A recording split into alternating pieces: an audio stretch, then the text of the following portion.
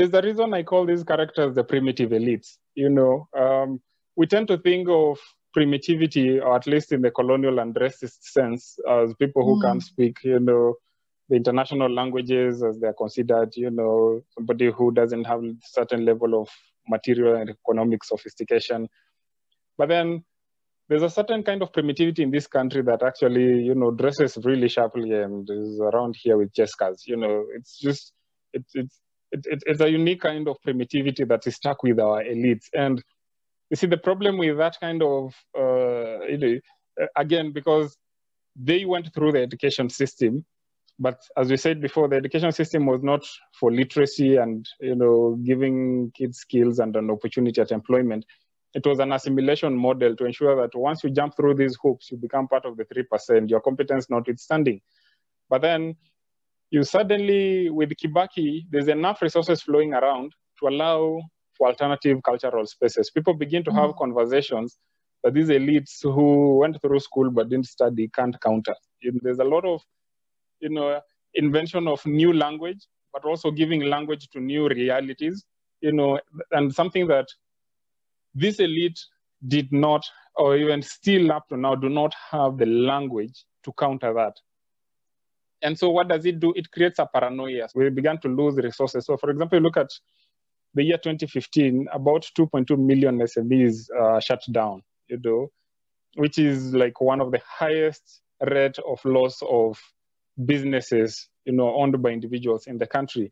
Of course, once the resources begin to lose out, then the grip of the state on a lot of these cultural spaces becomes too much. So a lot of them shut down. But then a lot of these people are still out here. But then how are they handled? One of the ways they're handled is, we begin to be called names.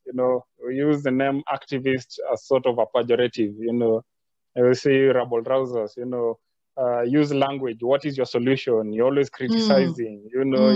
Do you see anything positive? Do you ever see anything positive? So it becomes anybody who is not falling for the straight and narrow narrative that has been sold, for decades. You begin to be ostracized. This is, basically being pushed out into the margins, and you become sort of a hot, this is a loose cannonball. We can't deal with that one, And so that, of course, comes with a certain level of social and economic sabotage. And eventually you get to pretty much reconsolidate this space. So a lot of the death of these cultural spaces, there's economic questions.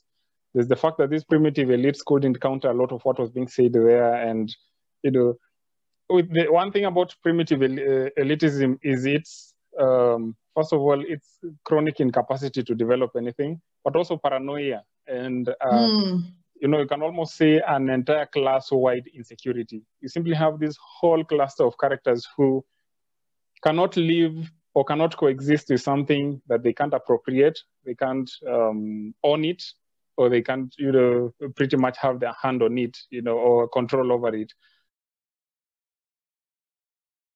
People have been telling me we need TVET because Germany has engineers. Can you just explain what the problem is with that direct logic? The problem is not engineers, it's the engineering. And yes, we are talking about TVET, yet I know engineering graduates are not getting jobs. Where will they go? Yet the government, every last engineering project is awarded to foreign companies who can grease their channels the right way. Where does a qualified Kenyan engineer go now? And some of them get employed in government, not to build anything, but to go and inspect projects. Is the drainage working, etc., etc. And if you write a report that, okay, from your knowledge, the problem of using your knowledge, you go and do your calculations from what you are taught in class, and you realize this drainage here, it's not going to work. When the rains come, water will accumulate here and knock down that wall there. You write that in your report. You will get a phone call that night from maybe even the cabinet level or senior level, asking, why are you bugging our contractors? You are not disturbing our contractors. Who do you think you are? Wow. So sign off on that thing now, Nyamaze. My goodness. Where do we start for this? The whole idea, where it came from, the mindset it came from, that you can take your citizens who are jobless and strike a deal with another government to employ them, goes completely counter to the idea of why you have citizens in the first place. The reason a government is in government is because citizens gave them the power to do that. There's always this contract, this social contract between a citizen and their government, where I'm giving you the power to be my leader, and in exchange, you're going to make it possible for me to have access to infrastructure, jobs, security, to have the kind of things that allow me as a citizen to live a human, dignified life, so that I'm not an animal living out there, homeless, hungry, and fighting for scrounges, just scrounging around for scraps. That's a social contract. And then, after I have signed that social contract with someone I have put in power, they come and tell me, I can't give you what you have contracted me to do. I need to send you to someone else so that you can get it. But I did not sign a contract with Europe, with Saudi Arabia, with the US. I signed a contract with my government so that you can give me these things which will allow me simple human dignity. I do not want to live this place and go to another country to look for money so that I can take care of my loved ones. I expect you to do that. So that is the first thing. It was extremely insulting, not just insulting, but it came from a very ignorant place, that we have leaders in Kenya who do not understand that social contract. It's the most basic lesson in politics. If there's any leader who doesn't understand the social contract, they have no business being in leadership at all. Another thing about Kenyans is that our media, when you open up the newspaper, the front page, what you'll see is what politicians are saying, or what crazy idea now they have, what the fancy of the moment is. You know, it's BBI, tomorrow it will be something else, and not so.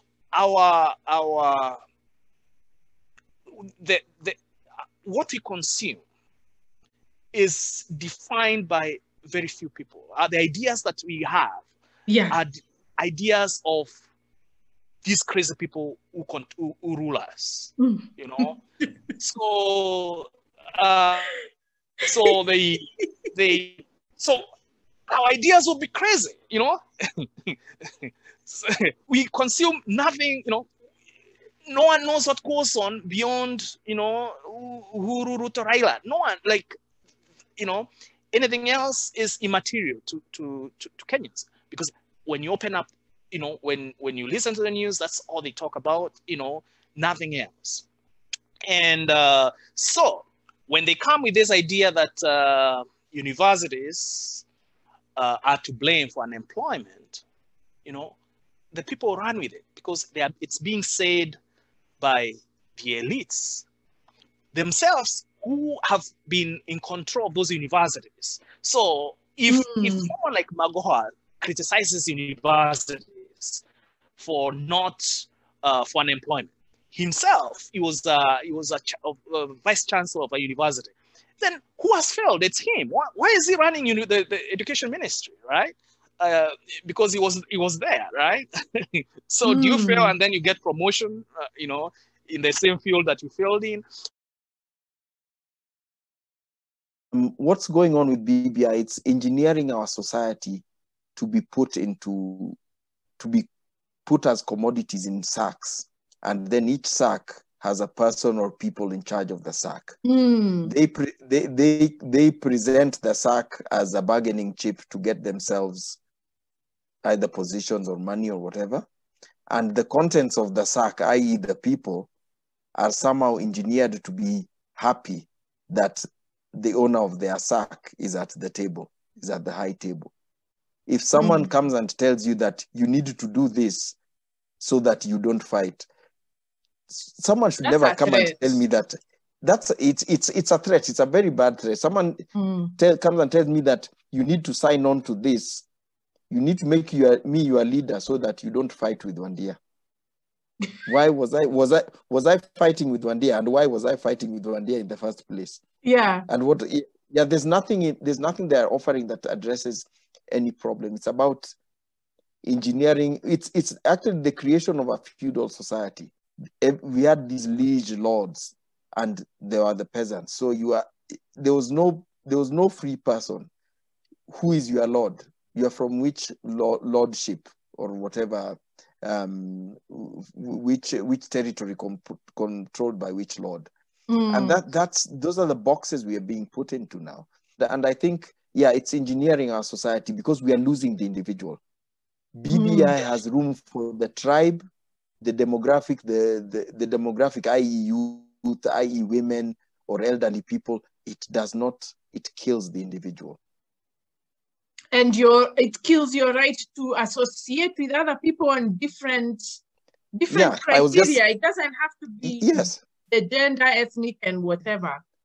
We celebrate that because we've lost our soul, and we like to see spectacles, big things. If you don't come from blue blood, you will not be seen. Yeah. The era of where your papers and I'm a doctor will be something. But BBI is destroying that. Yes, exactly. Because even in their profession is being so stratified that there are certain doctors who seem to have a clean path into senior government positions, etc., etc. Look at the lineage of people like the Director General, people like Amoth, and then you see at the other end of the spectrum those who are suffering, like the late Mogusu who passed away. He came from the village. Yes, and the lineage. The lineage. Amoth is the son of a colonial senior chief. Aki Kenyans. Why are Kenyans not understanding? I think the language of liberalism and work hard and you'll get where you want to go if you really work hard, it has been so entrenched that people are refusing to see that the system is rigged. You're either known or you struggle. Yeah, and the commitment to not use your brain. They are terrified to think. Some people actually know, but oh God, I can't deal with it. They know there's a problem, but no, I can't deal with it. But we are many of us. It's not that people are doing it alone. We are many of us. We need to come together, but those are the people who attack us. Yes. For pointing these things out. Yes, of course. They attack us for pointing these things out because we are, the slave quarters are comfortable. And freedom now to them looks like sleeping in the bush. It looks like work. Yeah. It looks like work. Sleeping in the bush, deciding that I need to plant vegetables, not just going to till the master's cotton, because you have to think, should I plant vegetables? Should I plant waru? Should I plant spinach or whatever? Because that's your own farm. But there are some people who, in fact, I saw someone, I don't know where, I saw it somewhere online. Someone said that to a bird born in captivity, flying looks like an illness. What explains why our generation is still unable to articulate the issues publicly? We were silenced, and so after a while, what happens when you get silenced? You're reduced to, first of all, you're introduced to an individual because suddenly you don't feel the sense of community. What makes these young people so admirable, and what made us great as young people, because we always had a sense of community. So when we were taking on Moi, there's a sense of that I'm not alone in this. There's a whole bunch of us. So that's why there's even a sense of sacrifice. If you look at sort of what is happening with sort of some movements, all those bodies that were put online, there's a sense of community. And I always say the junction was 2000 and 2002. Because you go from this sense of high euphoria, and then It's like a high. It's like a drop of a high, like a downer. Then you hit the bottom, and once you learn that, you start being very afraid of that highness. You feel drowned out. It's like you're talking to a wall. You are so afraid because you almost don't want to dare to hope too much, because you have dropped so hard, and you have watched others drop and never recover. So what do you start becoming? You start becoming ridiculously pragmatic. By the time now we're talking hustler movements, it's like, where do you even start? So it becomes pragmatic to just shut up. And then in the sense of you can't, yes, you could be a silent majority, but that's why they're called a silent majority. The silent majority are unaware that there are others.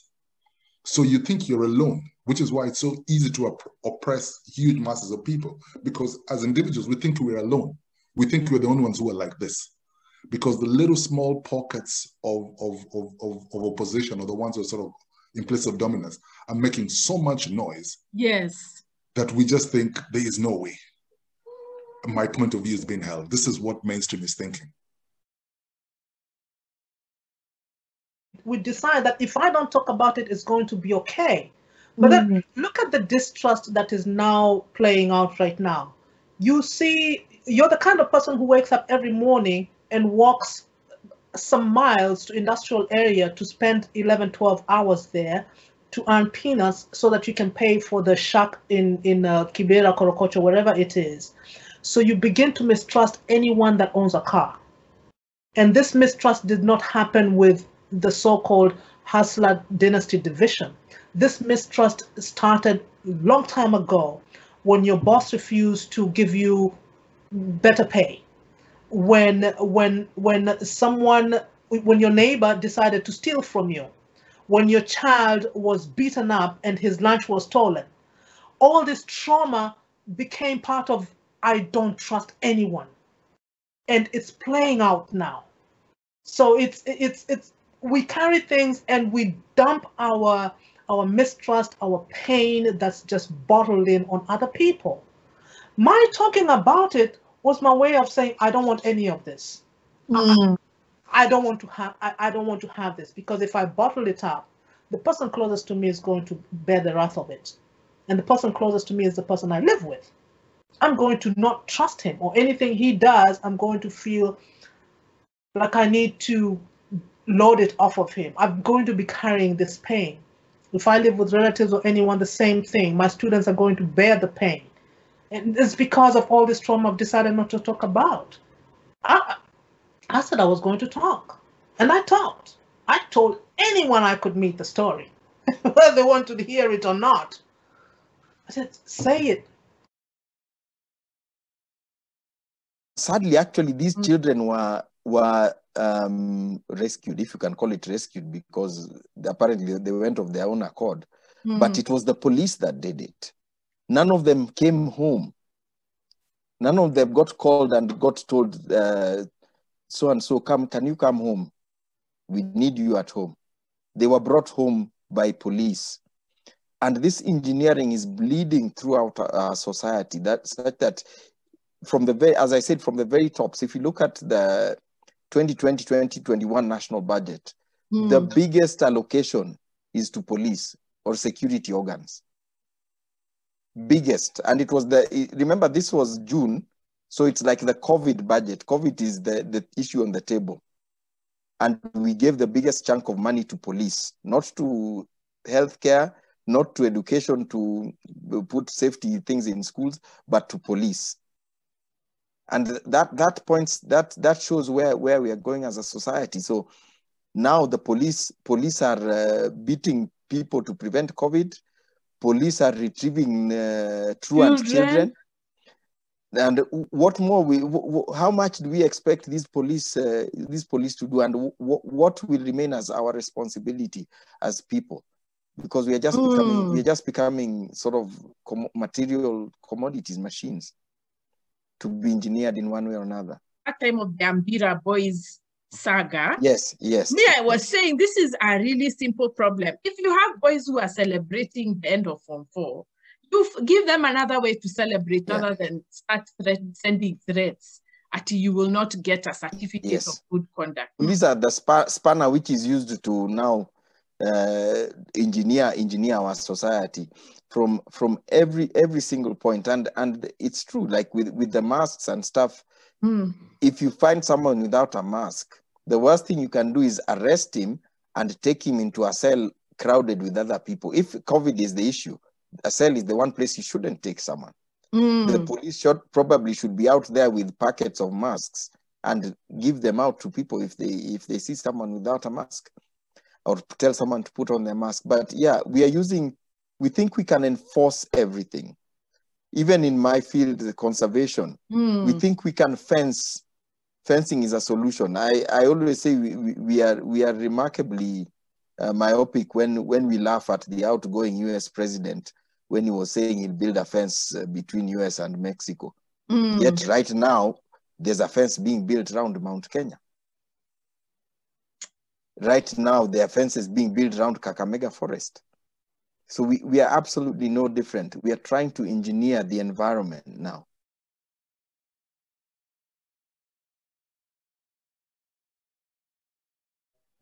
Our image of freedom is basically to be, for those of us who survived Moi, is to be like Moi. And they say this is the impact of the trauma, because the impact of the trauma gives you this facade that for you to be a person, for you to be a man, for you to be a full human, you need to be like your oppressor. When I lived in Zambia, one of the things I really appreciated was interacting a lot with people from all over Africa, particularly from Southern Africa. And therefore, sometimes I would just ask my class to try and help me understand the levels of violence in South Africa. And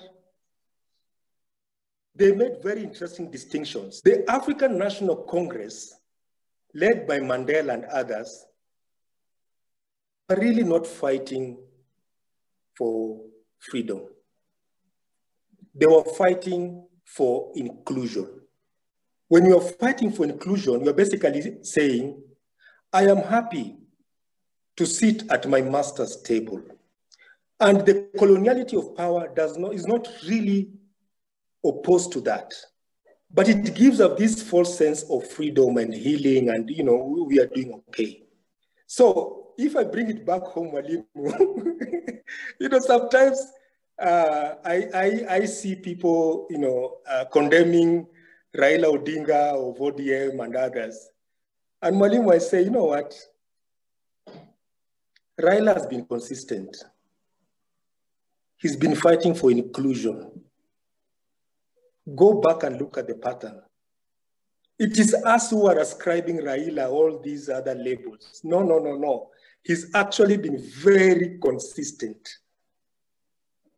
So when you look at even the founding fathers, and here I'm not including our founding mothers, when you look at the founding fathers, they fought for inclusion. We got inclusion in 1963. What Fanon said very poetically is that every generation has its mission to fulfill or betray. The generation who fought against the colonizers, that was their mission. But eventually there are people who are not born under European settlers. Eventually there are people who are born in a society where the people who represent authority are fellow Africans, fellow Black people. What Fanon was saying when I used that example of embracing new ideas, new cultural resources, create Kenyan ways of doing things, you see? That requires a new generation, which means dialectically, they now have to overcome the ruling group who created independence. So the message is, those people have to understand, they have to be like Moses. They have to step back and let the next generation rise. And so the task of every generation is a paradoxical one. It's to achieve with humility. The humility is to understand that you're not a god or a goddess. You're to achieve enough with enough room for others to take the mantle of achievement and build it in what fits them. You see? And too many people are looking to imitate those who preceded them rather than to transform their society to what it needs.